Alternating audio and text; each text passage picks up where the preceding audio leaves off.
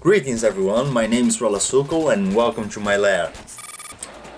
I'm making this video because I wanted to talk about horror games. Lately I've been having a discussion with my friends about that, more specifically about Resident Evil 4, 5 and 6. They were telling me that it's a horror game, let's play, you like horror games, right? I said, yeah, but those games are not horror games. I said, why not? The argument is that it's Resident Evil, so it's horror game. And no matter how I look at them, how much I play, it's not horror in any way. It's just you and your character guns blazing in the scenario. First we have to understand what is horror, and the dictionary here says it's an overwhelming and painful feeling caused by something frightfully shocking, terrifying or revolting, a shuddering fear. Okay, so basically it's a psychological stuff. What does a horror game need to be considered horror?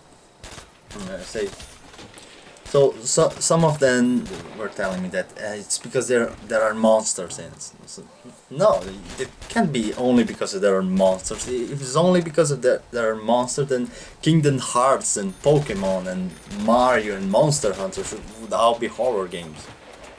Others were telling me that it's because the dark atmosphere and the explicit violence.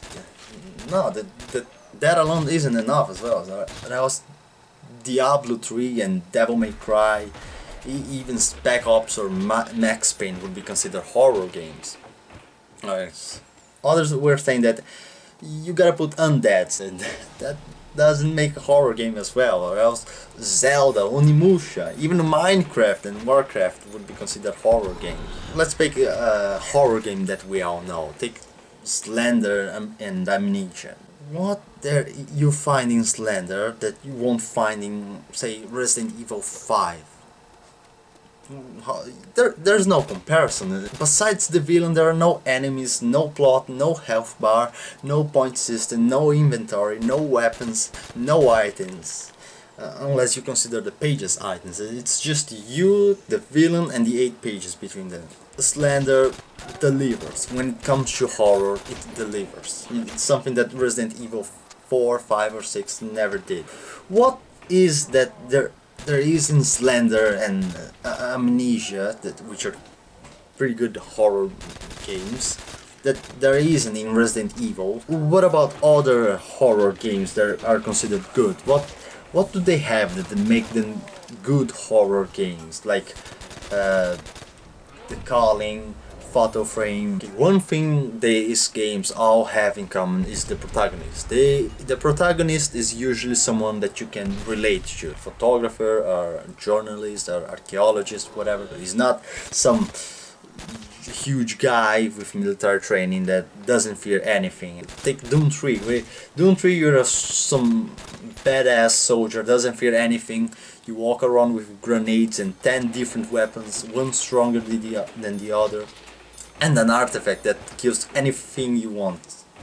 That's hardly a scary game to me. It has some jump scares, but it's not a horror game when you play like this. In Amnesia, you are Daniel. He's an archaeologist. He's not nobody special. He's just an archaeologist. Resident Evil, the first ones, the Silent Hill, Amnesia, Slender, Fatal Frame, Calling. They have a protagonist that you can relate to as a normal person. It's in an environment you don't understand, and you are powerless against the enemies and the villain. Even that silence is already scary. It's kind of creepy. It's always at night time in those games.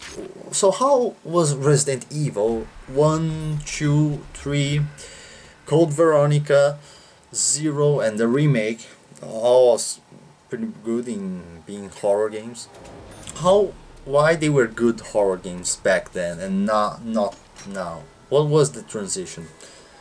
Well, back then the character like Leon and Claire, they were somebody you could identify more with. It's not the same with the current Resident Evils that we have. They have to put a lot of enemies because you're going to kill everybody you find. One of the things that made the Resident Evil going from horror to action. One was repetition. Really. After a few games we already know what to expect from it. They say that we fear what we don't understand or what we don't know. Well, true enough. It's not gonna be much of a surprise when you know what you already know what you expect from a game. That it's not just Resident Evil. It's the same with Silent Hill and Fatal Frame and others. Resident Evil may have started as a horror. You can't say that Resident Evil is a horror game when there's no horror in it. It's like calling it a chocolate cake with no chocolate in it. It's a lie. I love horror games. They are my favorite genre. And I hope to see better ones. Well, and then that's pretty much concludes my vlog. Thank you very much for watching. My name is Ralasuco. I hope to see you again.